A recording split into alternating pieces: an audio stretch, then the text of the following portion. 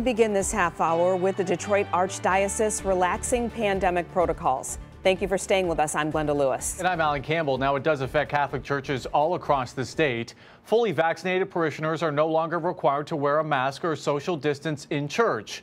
Those who are not vaccinated should continue to follow safety measures. But parishioners do not have to verify who is and who is not vaccinated.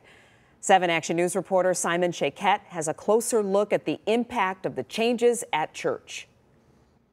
New COVID-19 protocols from the Archdiocese of Detroit mean big changes for in-person worship, changes that'll impact more than 1 million people right here in Metro Detroit. We want to include all of our families and all of our communities back into our faith. They are updated guidelines for 1.1 million Catholics attending 215 parishes across Metro Detroit. Monsignor Chuck Kosanke tells us among the newer rules, people who are fully vaccinated are no longer required to wear a face covering and social distance in church. If you follow the CDC guidelines, if you do what's necessary to be safe, it works, without making it political on one end or the other. Also, those not fully vaccinated are urged to keep masking up and distancing. The Archdiocese of Detroit adds each parish will provide a portion of the church with space where distancing and masks are consistently maintained. As churches continue to safely integrate themselves back into a new normal, I think we'll see more and more people coming back. Longtime parishioner Aaron Shanke tells us it's about maintaining a comfort level for everyone. To be able to have those spaces